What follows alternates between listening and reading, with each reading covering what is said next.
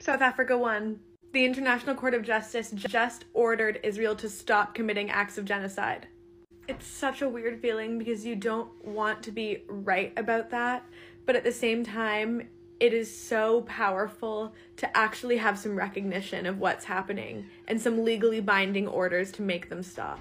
I'll do a different video going through the detail of the order they made, but I just want to remind everyone that this doesn't mean the genocide case is over and that Israel's been found guilty. It just means that South Africa was successful in getting the court to place some temporary measures on Israel to get them to stop what they're doing because there's a plausible case of genocide happening. Please stop spreading this message. It's so dangerous. You are playing into Israel's hands by spreading a message that the ICJ ruling doesn't mean anything. It does. It's so important.